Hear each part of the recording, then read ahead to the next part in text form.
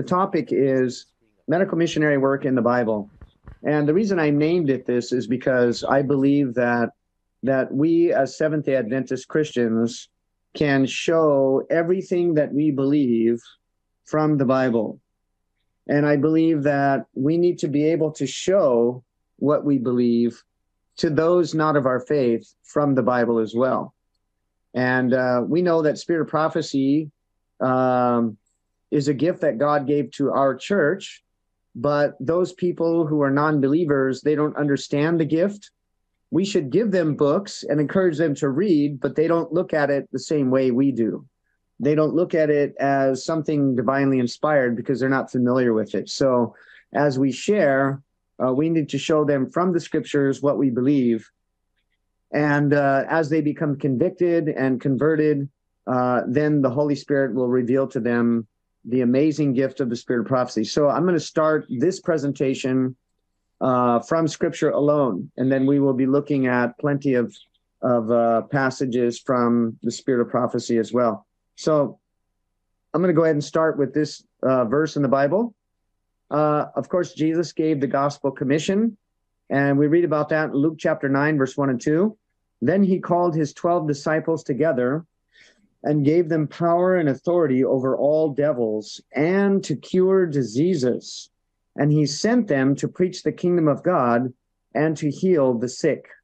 And then we read in Luke chapter 10, verse 8 and 9, and into whatsoever city ye enter, Jesus told them, and they receive you, eat such things as are set before you, and heal the sick that are therein, and say unto them, the kingdom of God is come nigh unto you. So here Jesus gave the commission, the gospel commission, to the 12 disciples, and then afterward the 70, and he told them basically the same thing, that they were to go out, they were to preach the gospel, and they were to cure diseases and heal the sick. Okay? So, hang on. There we go. All right, Matthew chapter 10, verse 1, we read this. And when he had called unto him his 12 disciples, he gave them power against unclean spirits to cast them out and to heal all manner of sickness and all manner of disease. Pretty powerful, isn't it? Then, of course, in verse 7 and 8, the same thing as what we read in Luke. And as you go, preach, saying, the kingdom of heaven is at hand. Heal the sick, cleanse the lepers, raise the dead, cast out devils. Freely ye have received, freely give. And then in Mark 16, and somehow I forgot to put the verse there, but this is in Mark chapter 16. And these signs shall follow them that believe. They shall take up serpents, and if they drink any deadly thing, it shall not hurt them. They shall lay hands on the sick, and they shall recover. And, oh, by the way, I thought I would mention, where the Bible says they shall lay hands on the sick, I believe that we should lay hands on the sick. We should place our hands upon them, and we should pray for them. But I believe that it also includes ministering to their physical needs by the use of natural remedies. I believe is included in that laying hands on the sick. And I've seen God recover people from excruciating pain by laying hands on them using hydrotherapy or water treatments. Pretty amazing. All right, so let's move on. And then in the book of John, chapter 9, verse 5 to 7, we read about Jesus' use of the natural remedies found in nature. Jesus said, as long as I am in the world, I am the light of the world. When he had thus spoken, hang on just a second here. When he had thus spoken, he spat on the ground and made clay of the spittle. And he anointed the eyes of the blind man with the clay, and said unto him, go, wash in the pool of Siloam, which is by interpretation sent. He went his way, therefore, and washed, and came seeing. So here we see that Jesus anointed this man, his eyes, with clay and spittle. So he picked up this clay and he spit in it, and then he put the clay on the man's eyes. And he told him to go and wash in the water of the pool of Siloam. And when he did that, he received his sight. Pretty amazing. So Jesus used a very simple natural remedy. We know it wasn't the clay that healed the blind man. We know it wasn't the clay. It was the power of God working through the clay and the water, but it was the power of God that brought the miracle of healing. So let's take a look in the Old Testament. We're going to read about medical missionary work in the Old Testament. And we're going to look in the book of Isaiah, chapter 38. Isaiah 38, verse 1. In those days was Hezekiah sick unto death, and Isaiah the prophet, the son of Amos, came unto him, and said unto him, Thus saith the Lord, set thine house in order, for thou shalt die and not live. So, it's interesting that this sickness that Hezekiah had was a sickness unto death. It was something very, it was a terminal disease. In fact, as we read on, I believe it was cancer, as we'll see as we move on. But anyways, it says here in verse 2 and 3, Then Hezekiah turned his face toward the wall and prayed unto the Lord, and said, Remember now, O Lord, I beseech thee, how I have walked before thee in truth and with a perfect heart, and have done that which is good in thy sight. And Hezekiah wept sore. So here we see that Hezekiah is turning his face to the wall. He's pleading with God, and he's begging the Lord to spare his life. Then, further in the story, verse 4 and 5, Then came the word of the Lord to Isaiah, saying, Go and say to Hezekiah, Thus saith the Lord, the God of David thy father, I have heard thy prayer, I have seen thy tears. Behold, I will add unto thy days 15 years. So we know that as Hezekiah turned his heart to the Lord in repentance, in confession, in pleading with God, God heard his prayer, and he added to his years 15 years.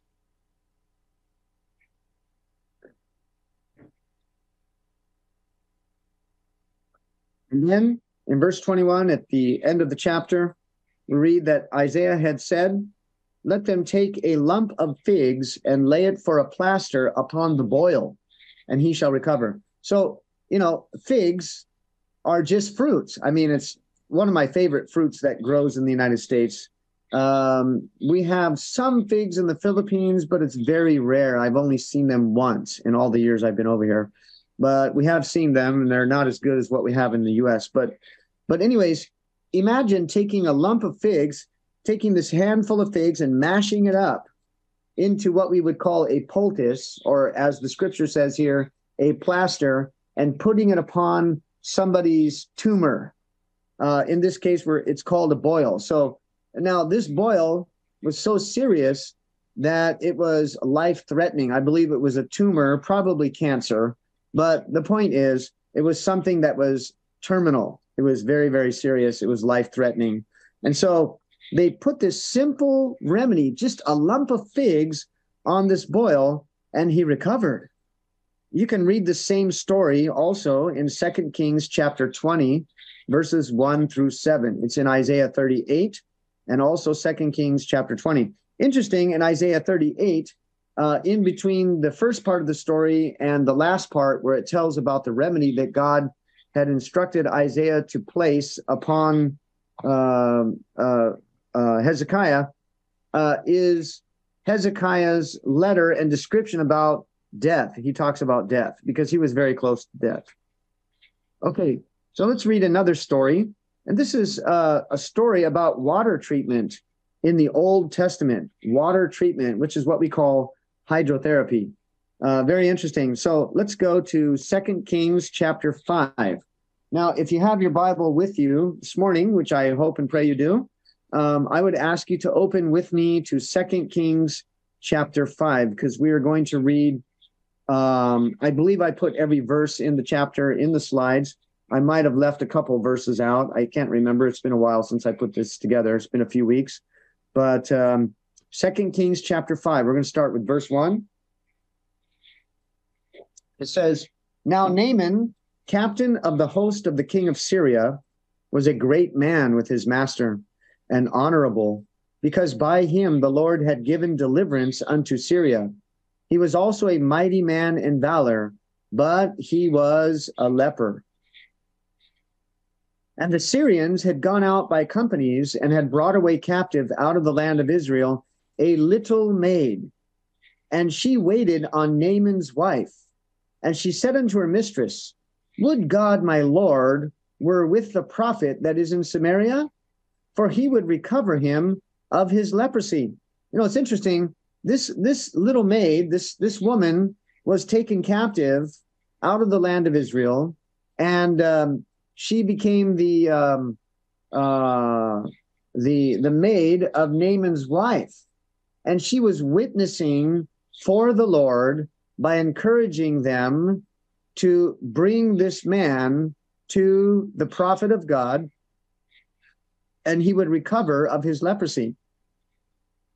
So she was a medical missionary. She was witnessing for the Lord and encouraging this man, this great man, to go to the prophet of God for healing. In verse 4 to 6, we read this. And one went in and told his Lord, saying, Thus and thus said the maid that is of the land of Israel. And the king of Syria said, Go, and I will send a letter unto the king of Israel. And he departed and took with him 10 talents of silver and 6,000 pieces of gold. Wow, that's a lot. Imagine how much gold they had in those days, no? And 10 changes of raiment. And he brought the letter to the king of Israel, saying, Now when this letter is come unto thee, behold, I have therewith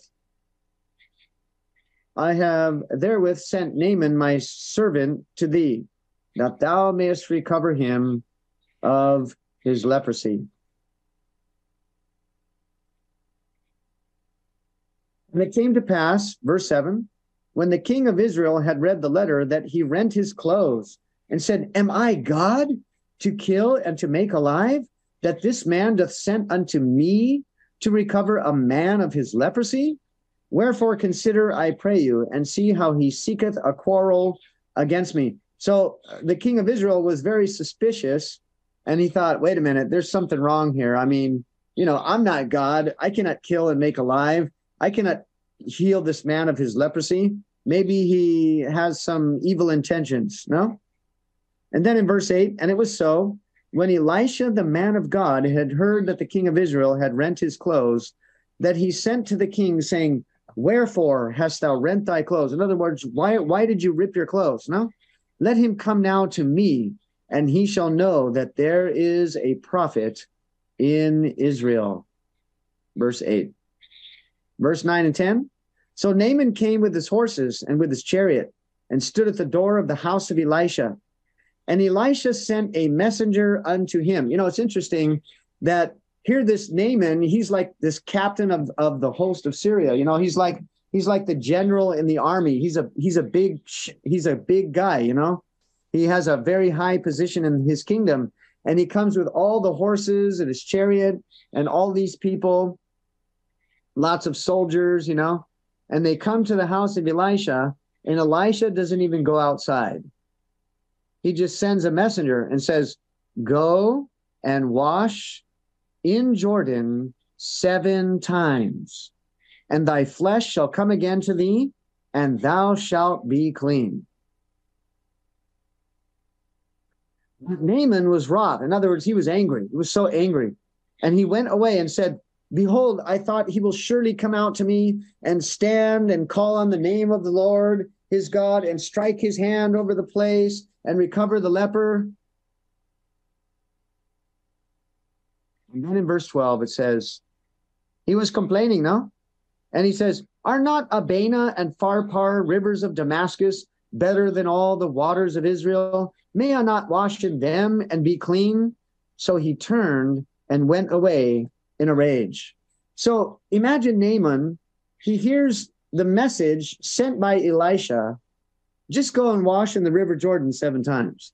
He said, you know, he says, why can't I just go and wash in these rivers? Why can't I do it my way? Why do I have to follow his instructions? And of course, he was quite angry. And then in verse 13, it says, And his servants came near and spake unto him and said, My father, if the prophet had bid thee do some great thing, wouldest thou not have done it?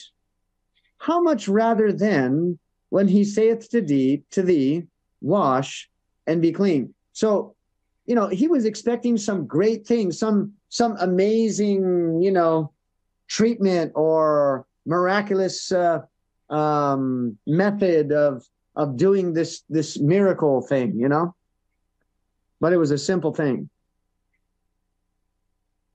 Then he went down and dipped himself 7 times in Jordan, according to the saying of the man of God, and his flesh came again like unto the flesh of a little child, and he was clean. So here God sent a message through the prophet that he was to follow this simple, natural remedy. Does that sound familiar? And when he obeyed the instruction that God had spoken through the prophet, he was completely healed just by dipping in the river Jordan 7 times. Pretty amazing. And the parallels are astounding. We'll talk about that as we move on. So we know that as we read the story, we're going to read the rest of the story. God's character is vindicated through this simple remedy. It says, and he returned to the man of God in verse 15, he and all his company, and came and stood before him. And he said, Behold, now I know that there is no God in all the earth, but in Israel.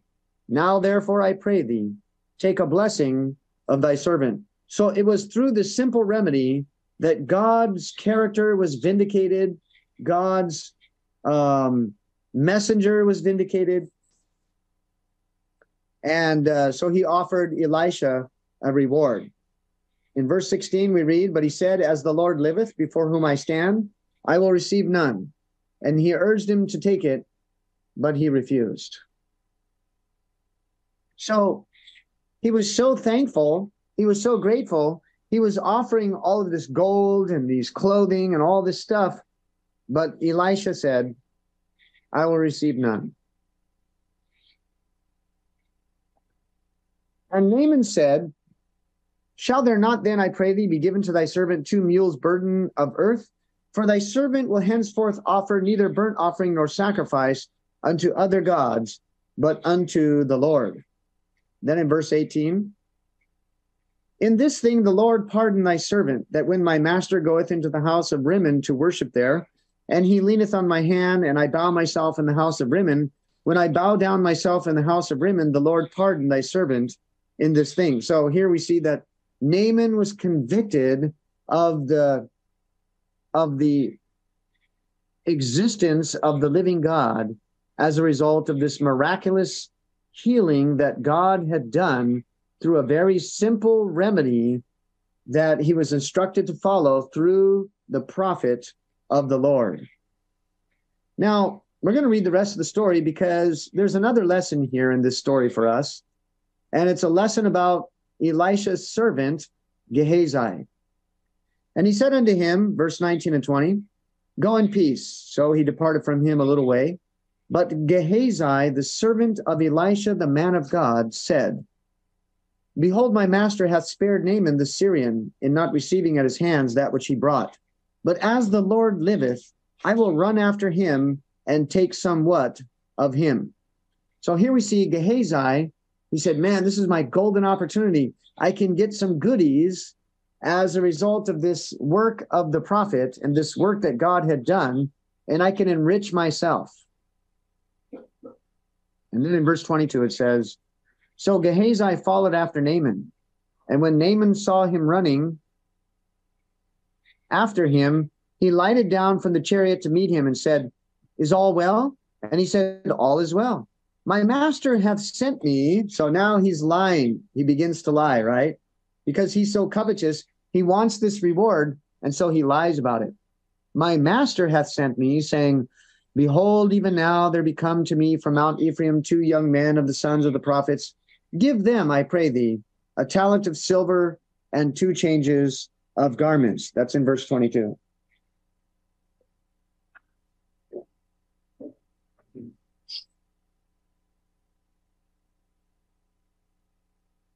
And Naaman said, be content. Take 2 talents, and he urged him, and bound 2 talents of silver in 2 bags, with 2 changes of garments, and laid them upon 2 of his servants, and they bare them before him. And when he came to the tower, he took them from their hand and bestowed them in the house. And he let the men go, and they departed. Verse 24. And then we read further, but he went in and stood before his master, and Elisha said unto him, whence camest thou, Gehazi? And he said, thy servant went no whither. Oh, I didn't go anywhere. So he's lying to Elisha the prophet. And he said unto him, this is what Elisha responded, went not mine heart with thee when the man turned again from his chariot to meet thee? Is it a time to receive money and to receive garments and olive yards and vineyards and sheep and oxen and men servants and maid servants?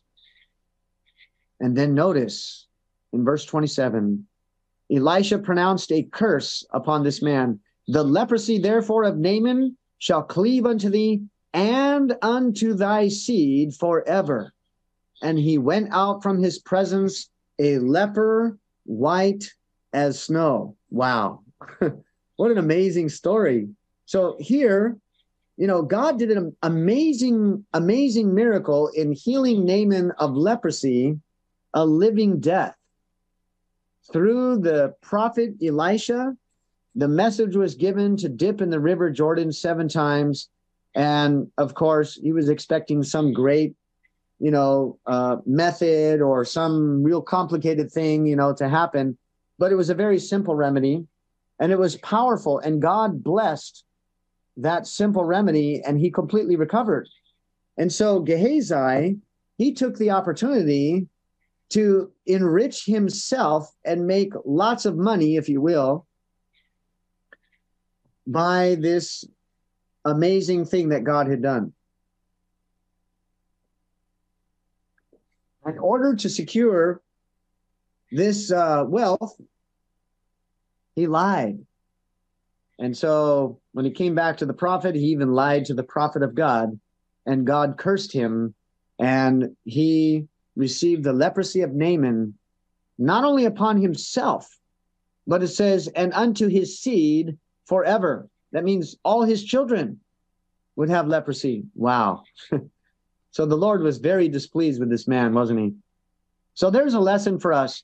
Medical missionary work is the work of Jesus Christ. God wants his people in these last days to follow his example and to be medical missionaries in ministering to the sick. Now, the story is not saying that we should never charge people for our services if we are ministering to their physical needs. But the point is, our motive in serving others should not be financial gain. I believe that's the moral of the story. And because I know some people, even here in the Philippines, they charge an exorbitant amount of money for natural remedies or a cleansing program or an in-house, 5 or 10 day or 2-week program. They charge an exorbitant amount of money to people. And I believe that they are committing the same sin as Gehazi. The word medical missionary refers to 2 things. When we look at the word medical missionary, medical is in reference to the physical needs of those who are sick, right? And missionary identifies not only our purpose in ministering to their needs, but who we work for. We work for the living God. Our purpose in doing treatments to others or ministering to their physical needs is to bring them to the Lord Jesus Christ, their Savior. That's the purpose of medical missionary work. The purpose is not to set up a business and make money. Although, if we minister to their needs and we are doing a service, we should charge a fair fee for our services. But my wife and I have pledged to the Lord that when we see people who are sick, who have no money, and there's quite a lot of people here in the Philippines that are sick, that have no money to pay for a program, we take them for free. We don't advertise that because some other people might take advantage and say, oh, I don't have any money, you know. But the point is, it's missionary work. And I will share some testimonies further on in this presentation. But I wanted to show to you this morning that our position as Seventh-day Adventists regarding medical missionary work is clearly substantiated in the scriptures, okay? And so I want to look today at another statement. This is from the pen of Ellen White. This is from the Spirit of Prophecy, taken from Last Day Events, page 80, or Medical Ministry, page 321. It says, as religious aggression subverts the liberties of our nation, those who would stand for freedom of conscience will be placed in unfavorable positions. For their own sake, they should, while they have opportunity, become intelligent in regard to disease, its causes, prevention, and cure. So there are a number of things that are mentioned. We should become intelligent in regard to, number one, disease. We should know about different diseases. Number two, we should know about the causes of these diseases. And number three, we should know about how to prevent these diseases. There's the health message. God has given to us as a church a health message to proclaim to the world. And that health message, if obeyed, would prevent these diseases: cancer, diabetes, high blood pressure, rheumatoid arthritis, lupus, autoimmune diseases, and etc. And we should study how to cure these diseases, we're told. And then the reason is plainly laid out before us. Notice, and those who do this will find a field of labor anywhere.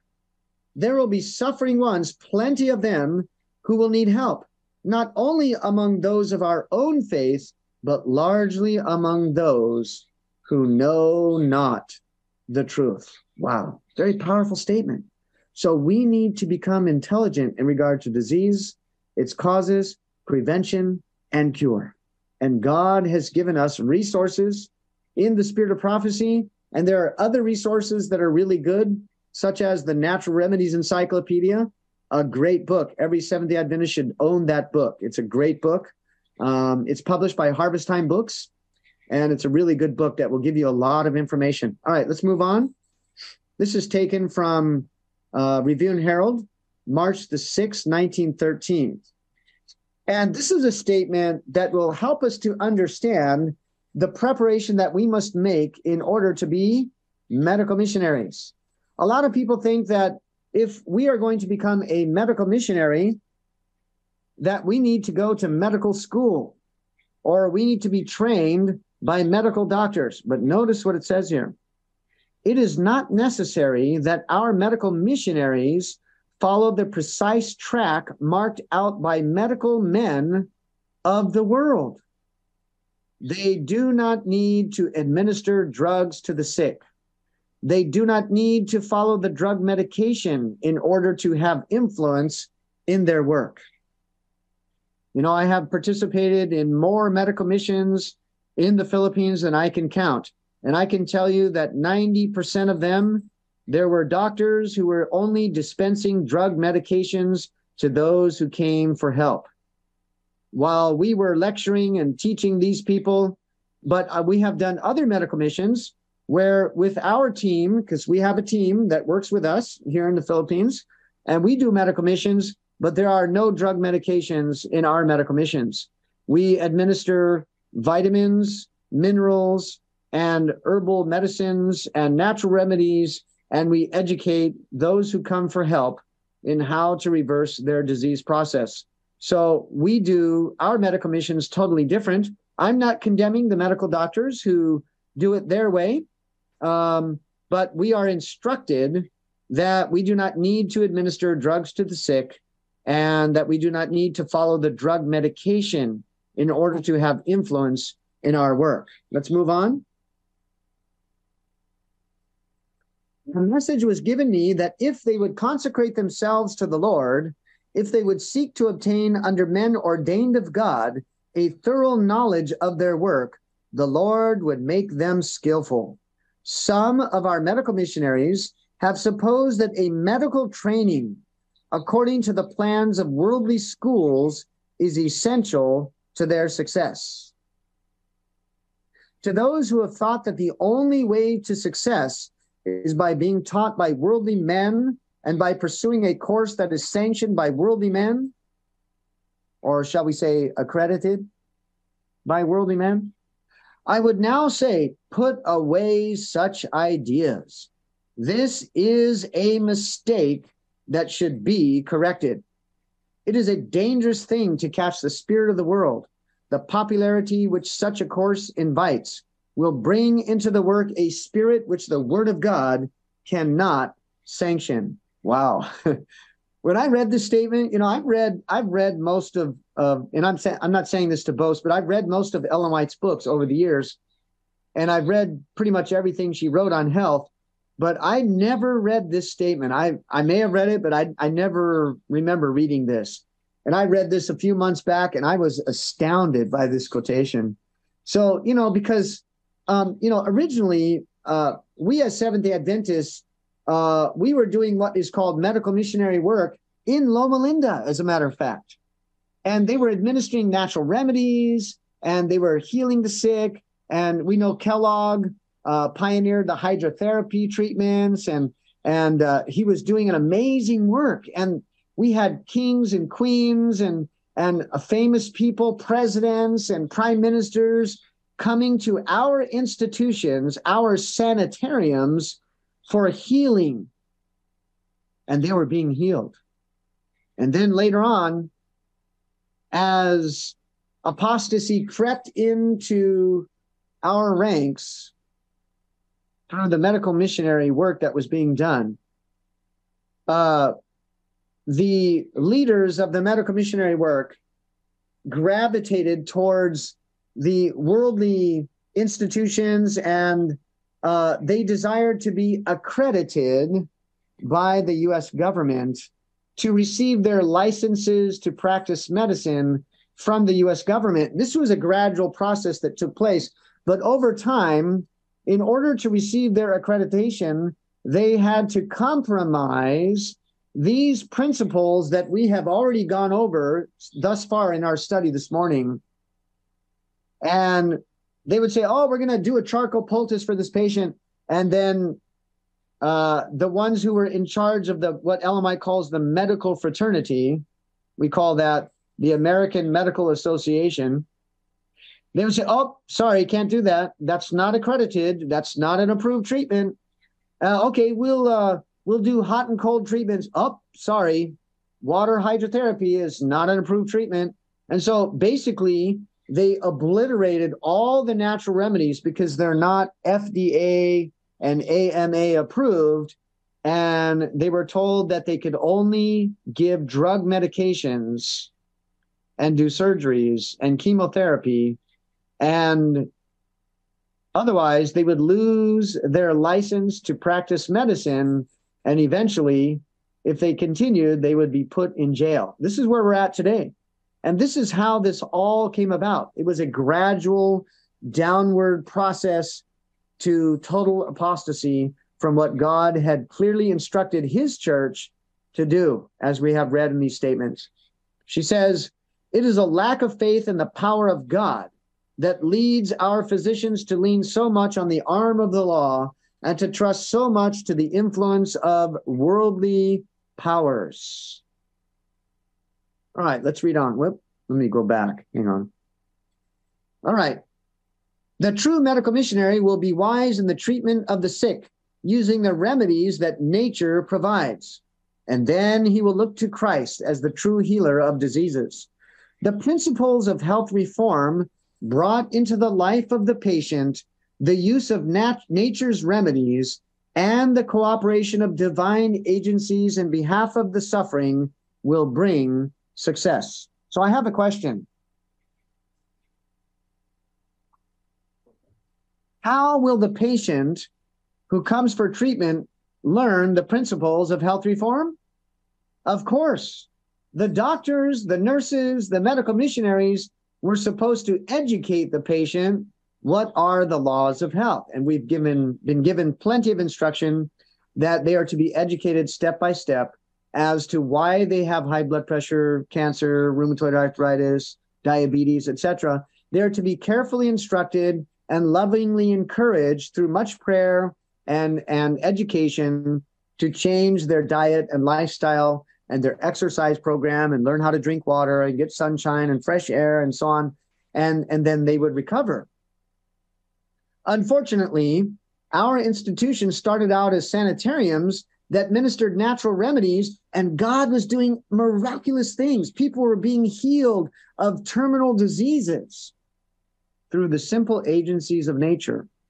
But after a time, as apostasy crept in and we compromised the principles of what Ellen White calls true medical missionary work,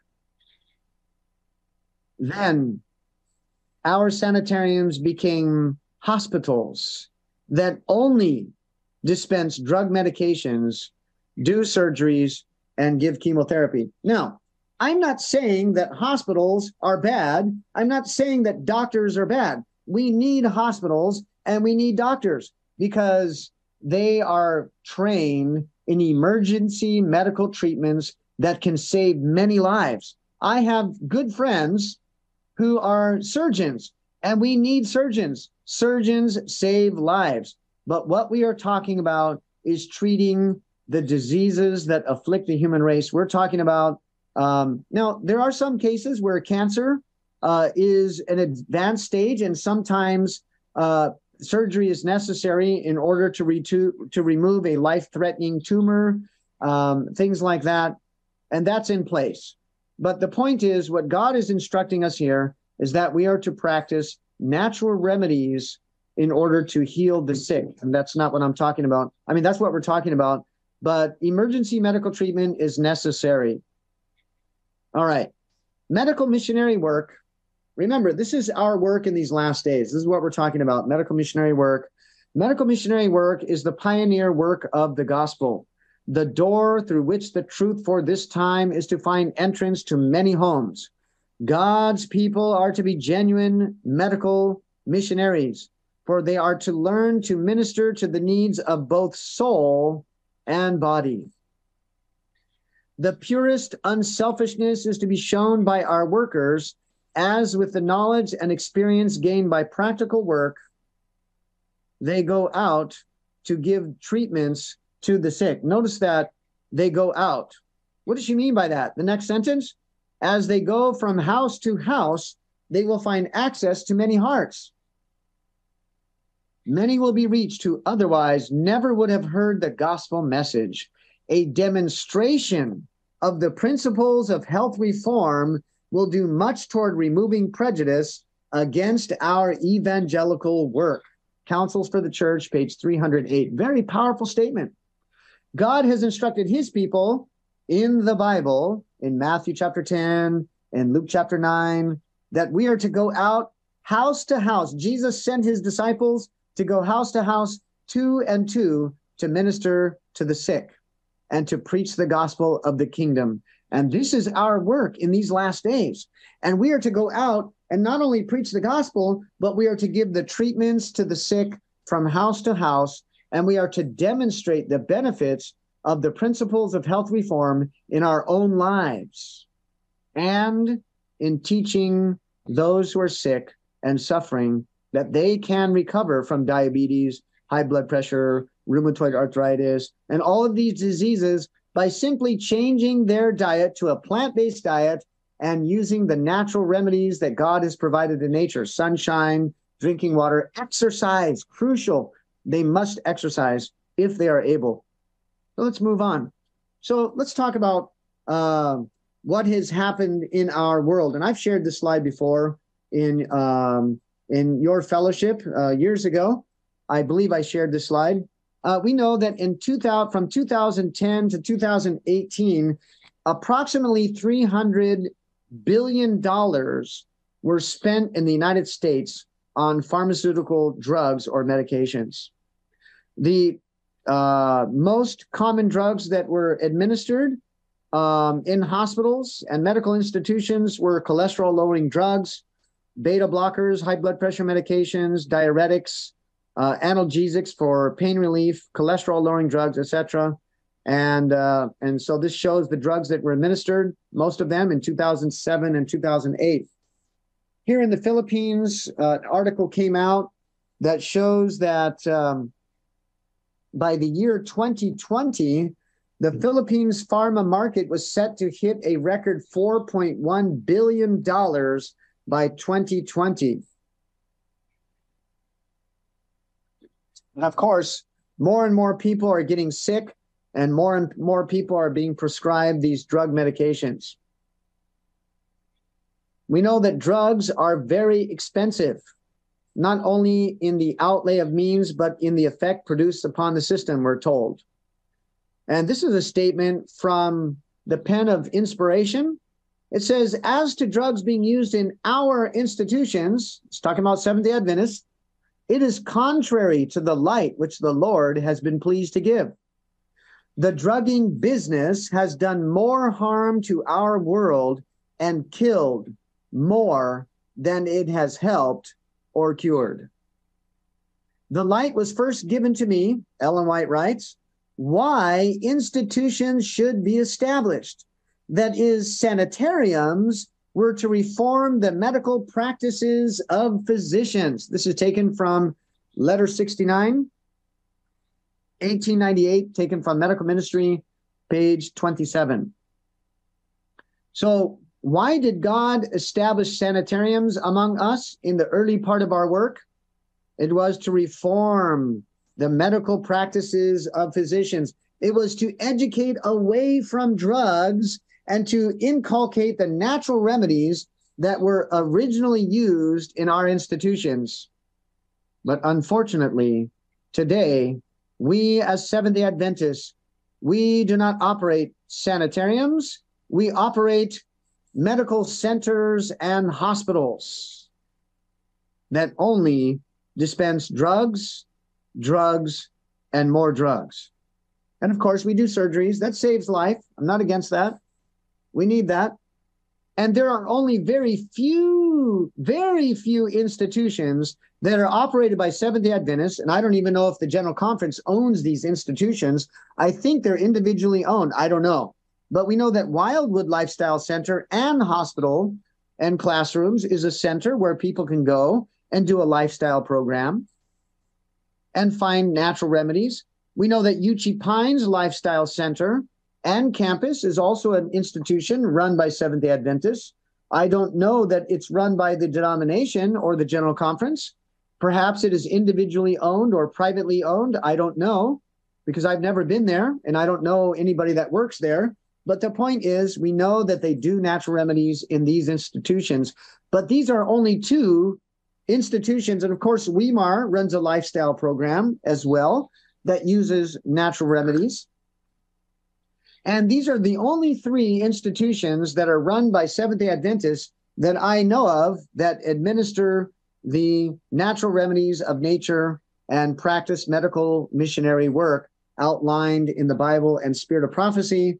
But the denomination, as I don't know if they own those institutions, but nevertheless, the denomination mostly runs a large hospital system that, by the way, in the year 2020 or 2021, received $21 billion from the U.S. federal government for that's Advent Health, received $21 billion from the, it may be million or billion, I can't remember which it is, but they received big money from the federal government and for Advent Health, which includes our hospitals, including Loma Linda, and our hospital system in Florida, Advent Health. They receive funding from the U.S. federal government to the tune of millions and millions of dollars, big money. And of course, the federal government would never allow you to administer the simple agencies of nature in your institutions, because that is not an approved treatment. All right, let's move on. Volume 2, Select Messages, page 289. And I'm looking at my clock. I've been speaking about 40 minutes. I think I have another 20 minutes. All right, Christ's remedies cleanse the system. But Satan has tempted man to introduce into the system that which weakens the human machinery, clogging and destroying the fine, beautiful arrangements of God. The drugs administered to the sick do not restore, but destroy. Drugs never cure. Instead, they place in the system seeds which bear a very bitter harvest. Now, I want to talk about this statement for just a moment, just in short. If you have high blood pressure and you are taking high blood pressure medication, and you decide one day, I'm not going to take these drugs anymore, what happens to your blood pressure when you stop taking your medication? Your blood pressure will go through the roof. You could have an aneurysm, you could have a stroke or a heart attack and die if you do that. If you do not cleanse the body through fasting, detoxifying your body, changing your diet, incorporating exercise. If you don't make changes in your body and in your lifestyle, then just by cutting out the medication alone, you could actually be committing suicide because your body needs those medications to keep your blood pressure at a safe level.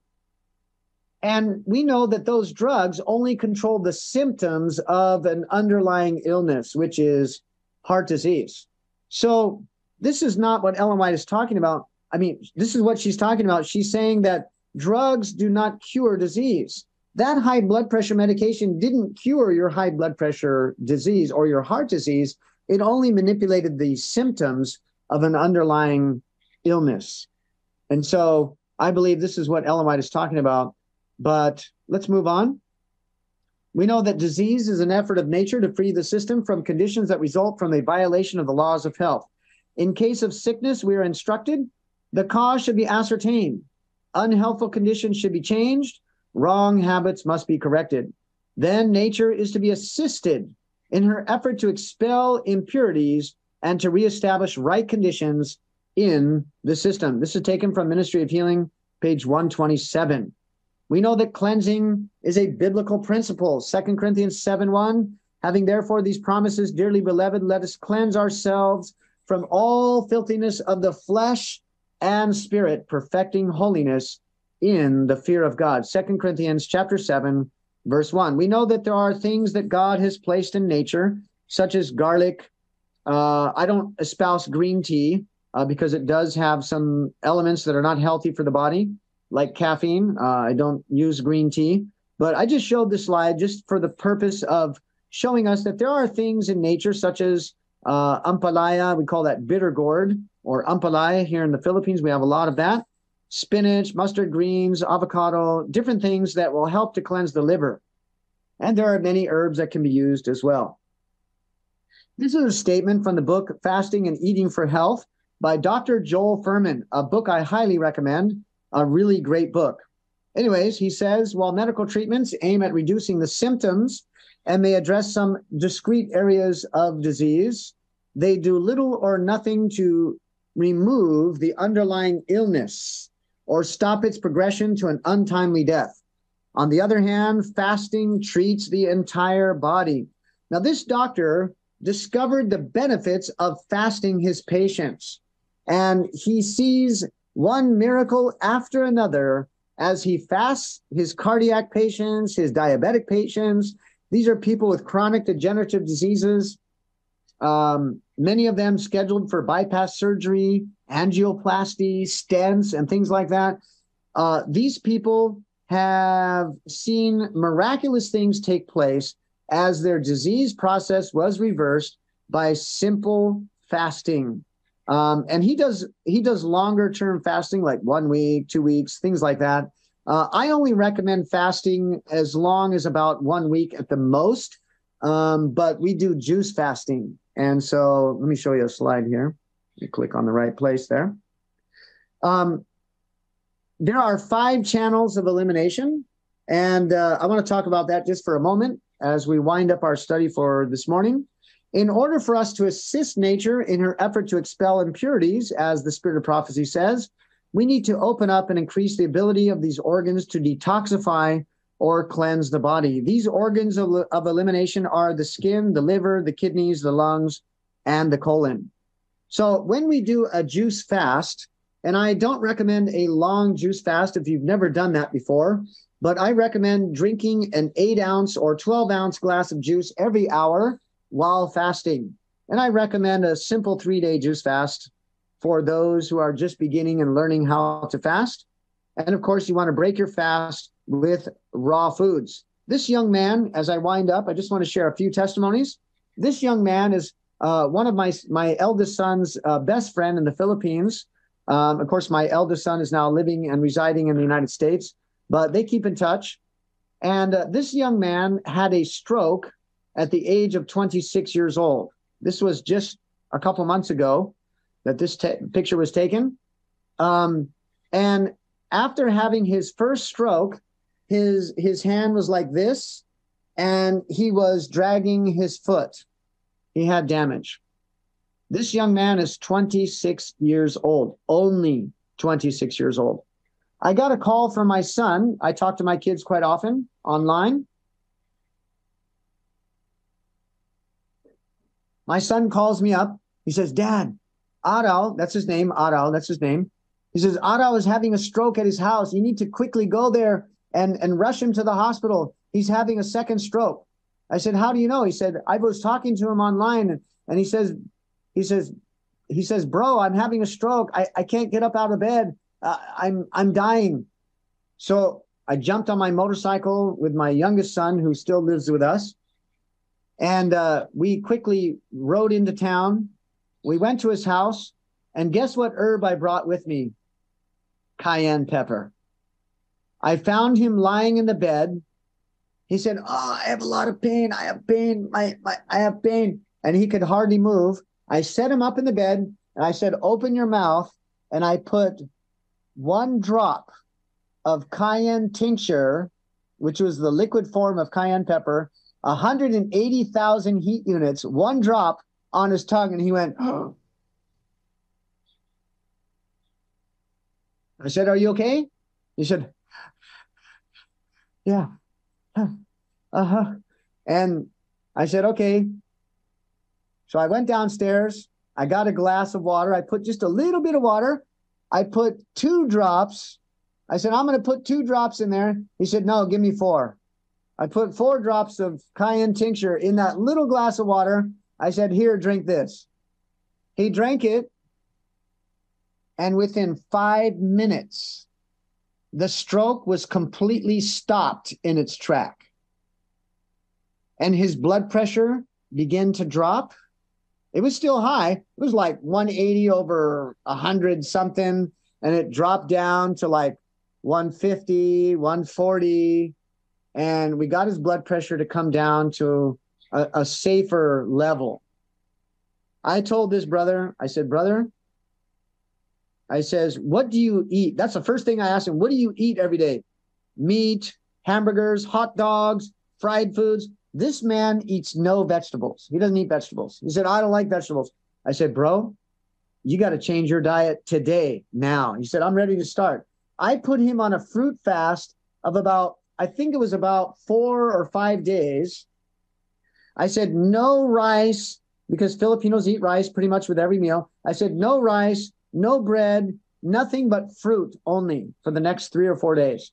And I said, then you're going to come to my lifestyle center in the Bukid. That means in the country. We have our place here in the country, which is where I'm at now.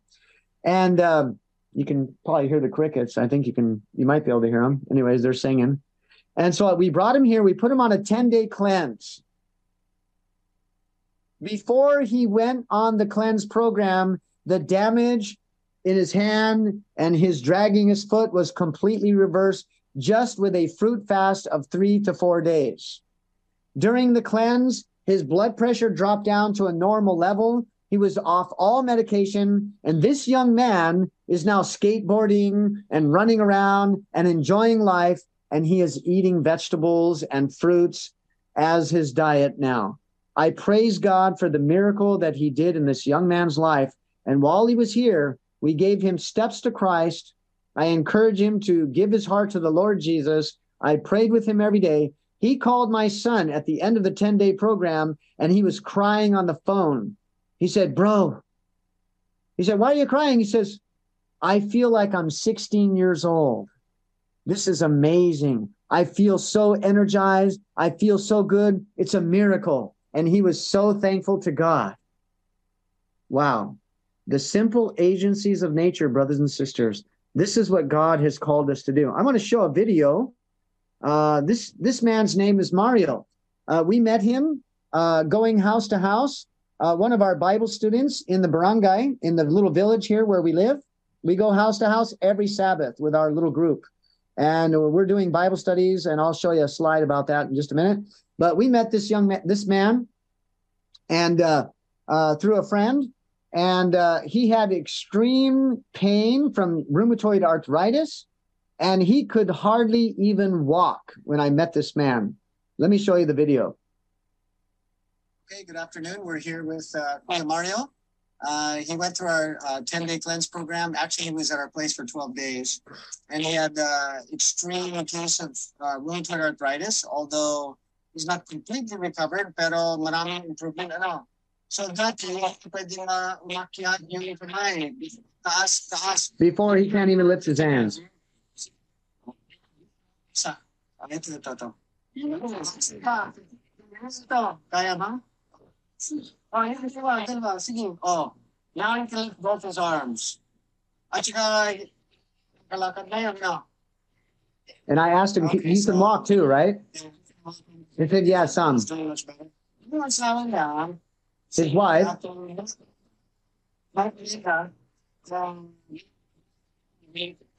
His wife had high blood pressure when they came to our center. Medication for high blood pressure every day. Ngayon, ito, pag siya yung diet niya, kasi siya sumunod, she's following his diet, which is the vegan, vegetarian, Genesis 1:29 diet. And ano nangyari sa'yo? See, my medicine anymore. It's 1 month already, and she's not taking any more medication because the high blood pressure is gone because she changed her diet with Kuya Mario. So, ngayon, yung kayo ay mayaman si kalusugan, ano? They're rich in health. Praise the Lord. So, this is the update. Masaya ka. Oh, he's very happy. So, praise the Lord. Okay, so that's our update. Really exciting. To practice the laws of health, you will be blessed with health and strength and long life, and you'll be very happy. Praise the Lord. Salamat po. Okay, so this man, when he came to us, like I said, he could barely walk. He spent 12 days going through our program. In those 12 days, there was a whole week that he couldn't even get out of bed. He was in excruciating pain. We mashed up a bunch of cabbage, and we put it on there. We wrapped it, and we put it on both his knees, which were extremely swollen from all that uric acid and everything, and the inflammation there. And we did charcoal poultices. We did hydrotherapy. We did steam bath. We did colonic treatments. We did coffee enemas. We did praying and encouraging. And, you know, we're told that physical healing is bound up with the gospel commission. And this man today is now walking around. Here he is eating his raw food after 4 days of fasting. This man is walking around, and he's almost completely healed of rheumatoid arthritis. And his wife no longer takes her high blood pressure medication because they are both vegan vegetarians, and they exercise and they drink water and they have sunshine and fresh air and they trust in God. And today my wife and the other ladies went and gave them a Bible study while I was doing Bible studies with some other people in the barangay where we live. Here's a picture of some of the ladies that I had been sharing with on a regular basis, and the young man. And today, several of these ladies were in the Bible study, and several other ladies had attended our Bible study for the first time. And one of the ladies is this young lady here with her little child. She's 21 years old, and her heart, God opened to the truth. And she's been taking Bible studies from us as well. Every Sabbath, we have Bible studies at 3 p.m. Recently, we did a 10-day cleanse program. As I'm winding up, just a couple more minutes, and I'll close my presentation. We did a cleanse program with some Adventist brothers and sisters. Some of them came from the United States to the Philippines to visit their relatives.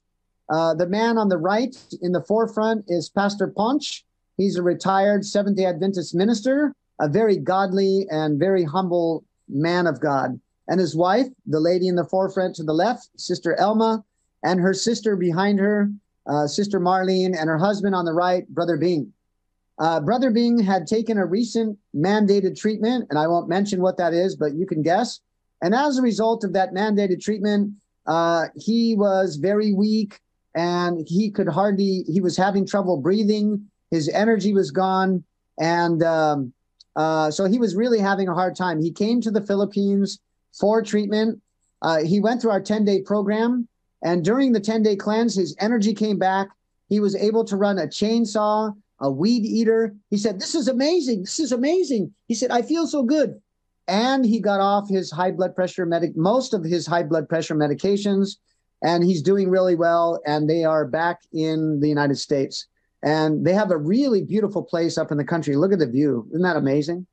This is breaking their fast. And here's another picture. They're eating a fruit salad after 4 days of juice fasting. That's what we feed our patients, our guests, our visitors. Of course, we did the program in their country property, and they are going to be setting up a lifestyle center there, and they're going to be doing programs. So we're going to assist them with that. And so now we have a working relationship with this loving couple and these brothers and sisters in Christ, Seventh-day Adventists. Praise the Lord. Here's Sister Marlene in the steam bath. She's getting cooked there. And they were really amazed by the results of the cleanse. And they gave some really powerful testimonies afterward. I can't share that with you because it's all in Tagalog mostly. But I will be posting it on my YouTube channel later for those in the Philippines. We are in the process right now, as I speak, of doing a 10-day cleanse program with these people here. These 4 people in the forefront. The 2 ladies in the back, one of them is my wife, Daryl. You recognize her. And the lady next to her is Ellen, one of our team members who helps us during cleanse programs, and she works with us. She's also a medical missionary. Here we are in our Bukid, our country property at our lifestyle center. These people are pictured here breaking their 4-day juice fast, and we have seen gallstones come out. We have seen high blood pressure reduced. And this lady on the right in the front is getting off her high blood pressure medication. And God is doing amazing things with these people. We are on day 7 or 8 now. And they're on today being Sunday here in the Philippines is going to be their second 4-day juice fast. And they're doing really well. And they're going to be going home on Monday. We feed them fruits when they break their fast. Look at that. Isn't that amazing? Isn't that beautiful? This is what they eat after a 4-day juice fast. Look at that raw food. This is a raw soup and raw spaghetti made from shredded, like a shredded vegetables and a salad. That's not cheese. It looks like Parmesan cheese. That's shredded coconut with some spices on there, herbal spices like garlic and onion and stuff like that. And a raw soup that my wife warms up. And it's really amazing. This is the food that the patients will eat after a 4-day juice fast. All right, let me close our presentation. I'm going to skip this for the sake of time. Wait, let me back up. I don't want to leave this. Let me see. Let me go here. All right, let me see this. Okay, I'll go ahead and read this. This will only take me about 30 seconds, maybe a minute. Christ's method alone will give true success in reaching the people. The Savior mingled with men as one who desired their good.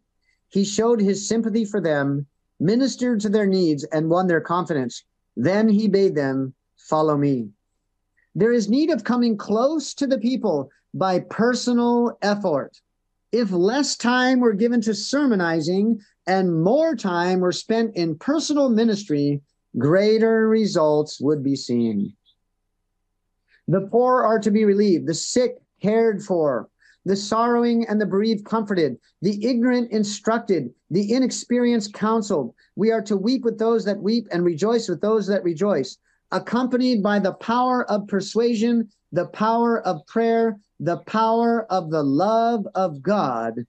This work cannot be without fruit. Ministry of Healing, page 143. So this is the message for us this morning. I'll just put our contact information up here. If you would like to see more of our videos and our mission updates, you can go to our YouTube channel. Restoration to Eden Ministry is the name of our YouTube channel. Restoration to Eden Ministry. And our email is stepstoeden@yahoo.com. For those who may be watching here in the Philippines, our cell phone numbers are listed there. And for international viewers, you can message us on Facebook, James Kirtley and my wife, Daryl Kirtley.